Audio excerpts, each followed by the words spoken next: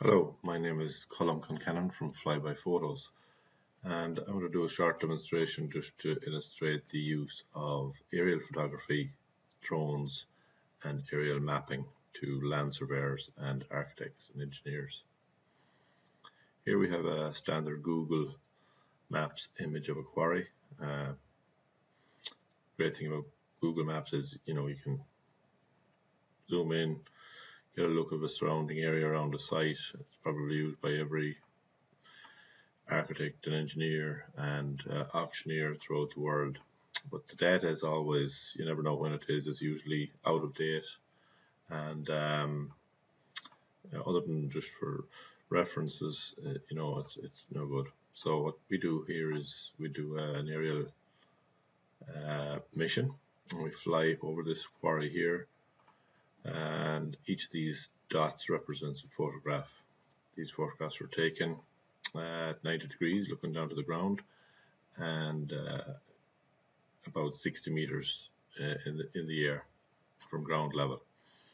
So from that, these photographs are processed, and the software is used to generate what we call an orthomosaic image, which gives you a real-time image, so you can actually turn it on and off. That's the orthomosaic. That's Google Earth, and it's superimposed on top of it, so it gives you a real-time image. Now, that's nice in itself, but the thing about this image is it's high quality, high resolution. When I zoom in, you can zoom right in, see the actual stones and boulders within the quarry. Here we have a car on the edge of the quarry on a road, and just for instance, say this car was involved in a traffic accident or something, and you wanted to do a survey of the site, and you wanted to measure the distance from how far that car traveled from there to there. Because this is a point cloud image, we can use a measuring tool here, which allows us to take a measurement from any 2 points. So that distance there is 20 meters, 20.7 meters. The great thing about that is you do an aerial map of a crash site or any type of a site and you want to return to take additional measurements in the future, you can take them from any 2 points. So you can see how good the data is. When you get in close, yeah, it's not exactly clear, but it's clear enough to take some images and take some very accurate measurements. That's the first use. The other idea is because all the images are also triangulated, it gives you the ability to fly through the quarry or the site in 3D, which is quite amazing. These are the different sand piles here, or stockpiles of different types of stone. And up this into the quarry, we see a recent blast.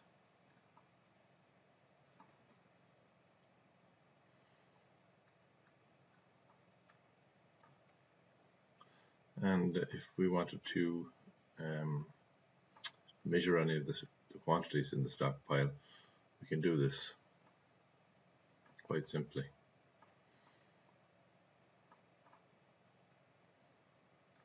So for instance, this one here, if I take the measurement tool, I can simply trace around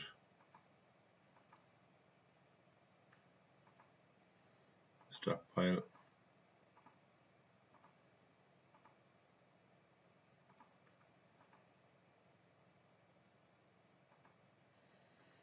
System will calculate, give me a 3D mesh of that pile, and give me a volume. So there's 1,383 cubic meters in that pile. The red is below the line and is what we call the fill. That's subtracted from the calculation. So it's the green is what the system will calculate. Okay. Another useful tool in this particular project was this quarry is owned by 2 different people,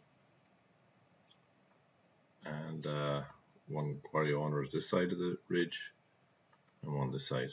and their objective was to know, they wanted to take down this ridge and see how much stone was inside it. So that was the purpose of the project in this case. We were able to do that.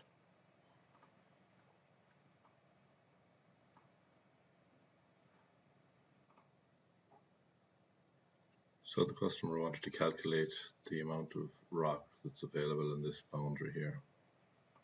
To do that, we can take elevations from any point in the site on either side of the wall.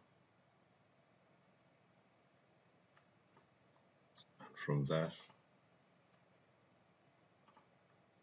we can calculate what the volume is between the wall.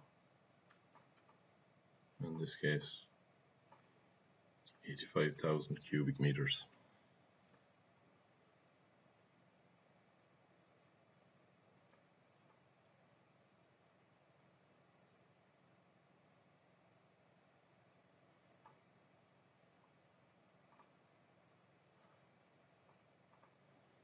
In this case here, there's a recent blast at the end of the quarry. And to calculate the volume on that, again, we take the elevations from the various points. We can do a reference volume on it this time, which means it's going to take all the contours because this isn't level ground, and it takes it from the lowest point, which is here, and that lowest point is at 65.032. So obviously that's solid. If you just look at the shape underneath, it's flat, and that's not the same as the ground. So what we want to do is we want to know how much volume is there at this point here, which is 70.04. So 70.04, sorry, 70.4, recalculate it, gives us a through volume for that side, which is 7,378 cubic meters. The green is what we call the cut, that's the volume we want. The red is represented by the fill, which is below the line.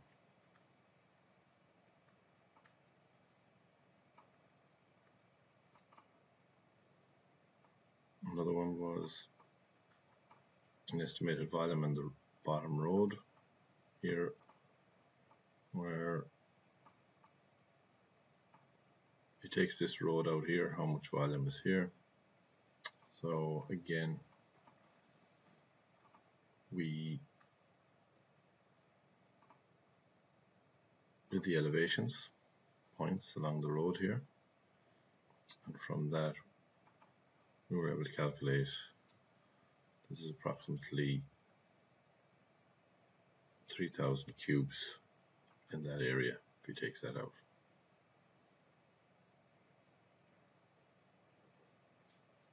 And that's not level, as you can see, so that's a smart volume calculation where it is taken at an angle. That's not true.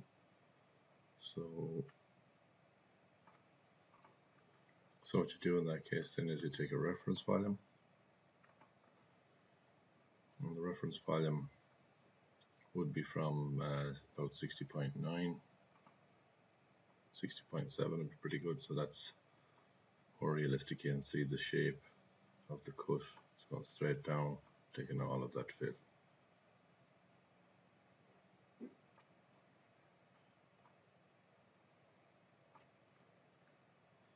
So 17,500 cubic meters of rock in that area.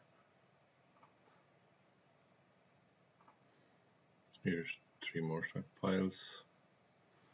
We can take the elevations from this one if we want to know additional things, some of the different points. So any point on the map we can take the points. If we want to know the area of the stockpile, that gives us the square meters of the area.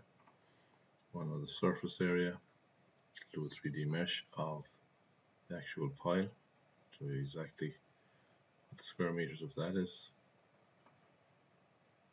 And of course we can do the smart volume as well, And again, we can look at how's that looking. Yeah, be happy with that. We can see the actual shapes of the loader, track tires as the throw opened it.